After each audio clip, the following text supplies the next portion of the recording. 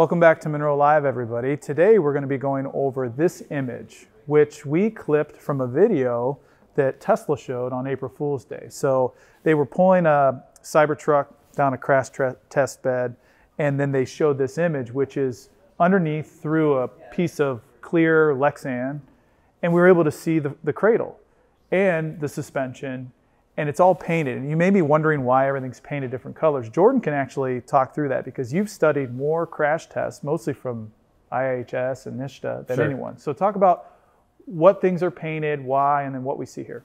Yeah, so just kind of breaking down the color array here. So on the green, on the outboard sides, we see the lower control arms. So based on the geometry, these look like forged lower control arms. The green, the red is the primary subframe or the cradle. So this is carrying the suspension, likely a large portion of the drive unit, the gearbox, and so forth, also making primary connections of those control arms inboard to the vehicle structurally.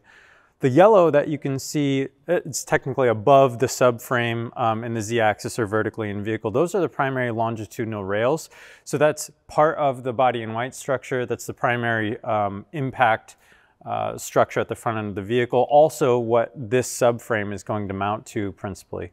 And then at the leading edge here, we've got these little green pieces, which those are going to be your crush cans. Just looking at them, I'm going to make an assumption that they're likely extruded aluminum, but we'll obviously dive into that when we get it. And then lastly, at the bottom of the subframe, we see this pseudo like X member. You'll notice a lot of X member like geometries in this suspension system, but this piece right here, it's blurry, it's kind of hard to make out. It's painted light, kind of like a baby blue. It looks like a multi-piece stamped steel weldment, if we had to make a guess, which we've seen in the past, and we can talk about that a little bit. Yeah. Let's talk about the geometry. So this is a really exaggerated X shape, particularly because these mounting locations for the control arms are very far inboard. This is something that the Rivian did to get a lot of travel. So the further inboard those points are, the longer the arm is, the more travel you can get while maintaining decent geometry for your suspension. Right. So on the Model 3 and the Model Y, we have a similar shape, and we actually have one on the ground right here. And Jordan, let's stand it up so that we can get the same aspect ratio here. So this big hoop that comes up, and then these two arms that come out, they're pretty much emulated here. Similar material strategy. They're mounting in the middle, here, there, and then at the corners. The same thing's happening here. You can see, I think they're probably mounting here or there, maybe there, there, and most likely you'll have a bolt here or here. You'll tie that into the body and white structure. The front bar is very important for SORB. Now, SORB is small overlap rigid barrier. It's a test where you're engaging 25% of the vehicle. The subframe on the Cybertruck is very wide.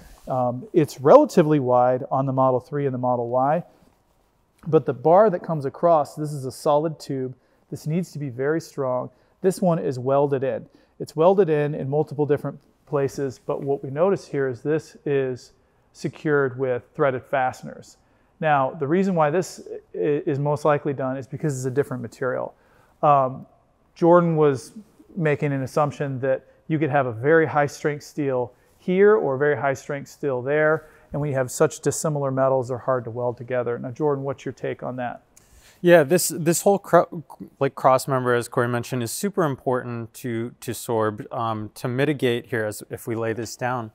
What it's really doing in most SORB events is, depending on how far outboard, the geometry of the member that it's attaching to on these outboard wings, and the dynamics between the barrier and this corner specifically, this member will either go into compression, meaning it will want to crush cross-car as this starts to load up from that barrier, or it will go into tension, which will want to sort of bend these wings down, and this will want to kind of stretch or go into tension, right? So at the end of the day, a perfect SORB event would be if the longitudinal rails and the position of all of these monuments didn't really deviate, right? So you want, ideally, those front longitudinal members, meaning these yellow rails, to maintain perfect congruency from one another. And so what that's going to do is that's going to keep your vehicle rigid in order to get away from the barrier. And if the vehicle goes away from the barrier, naturally the occupant is going to be safer.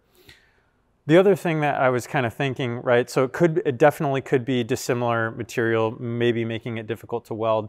The other thing may be build process, right? It could very well be, if we look at the cooling module, this whole front end assembly, it's very conventional for an OEM to make this whole front end system, starting with the back end of the cooling module, a module, meaning so it comes in as a fully assembled module or a subassembly, and that gets installed to the vehicle in one large chunk. And this red piece of steel here could be part of that module, and this could come on after, because you can see it shingles over the top or under the bottom, because this is on the bottom. Correct. Yeah. Also material choice. You may be out there thinking, I got a Cybertruck ordered, and dang it, the subframe is steel. So steel is oftentimes the best choice when you need a high amount of strength and a decent weight to strength ratio. So we have the Rivian subframe right here, which is astronomically expensive and heavy.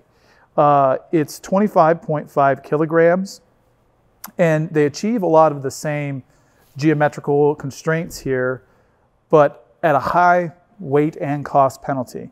This is made with a lot of extrusions and plate aluminum. You can see extrusion, extrusion, extrusion, extrusion, extrusions all over the place. And the Model Y and Model 3 cradle is lighter, even though they're using a heavier material. And so a stamped steel weldment oftentimes is a good choice for a subframe. So we're seeing Tesla use essentially an evolution of the manufacturing processes that we see on their Model 3 and Model Y expanded. This thing's much bigger because it's a bigger vehicle. This rear arm goes way further than you see on a Model 3 or Model Y and farther out. Also, Jordan mentioned mounting provisions for the powertrain. Tesla typically mounts their powertrain up on the body in white, so they'll have one or two mounting two mounting provisions on the body, and then they'll react with a torque strut down in the cradle. We can't see it because we're blocked by the channel that pulls the car down, but I think there is some red sticking out right there, and I believe they'll have a mount or a provision to react the torque from the drive unit. Also, it's a front steer. You can see the steering, the tie rods from the steering rack going out, interacting with the front, and it is not virtual ball. You can see that it's one lower control arm and not two. And Jordan, I know you covered that several times. The Model 3, the Model Y, the Model S, and the Model X are all virtual ball front suspension. This is not. Right. Yeah, and as we go rearward in vehicle, as I had mentioned, we've got like a lot of like these X geometries, right? So the full cradle, if you were to kind of squint your eyes and look, it looks like one giant X with a few supporting members. Similarly, as we go down, this additional, what looks to be a multi-piece stamped steel weldment, this plate, this member down here, is another X. And so this could be serving several purposes. So one of the things that we've seen people do, namely I can think of like the Audi A8, for example.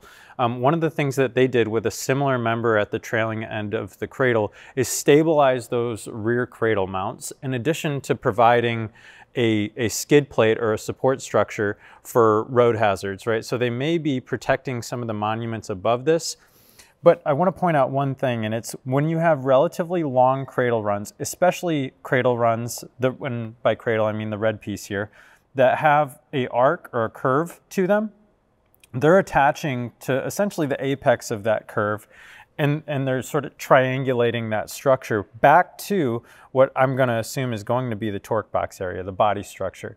And so that's going to help stabilize this entire assembly.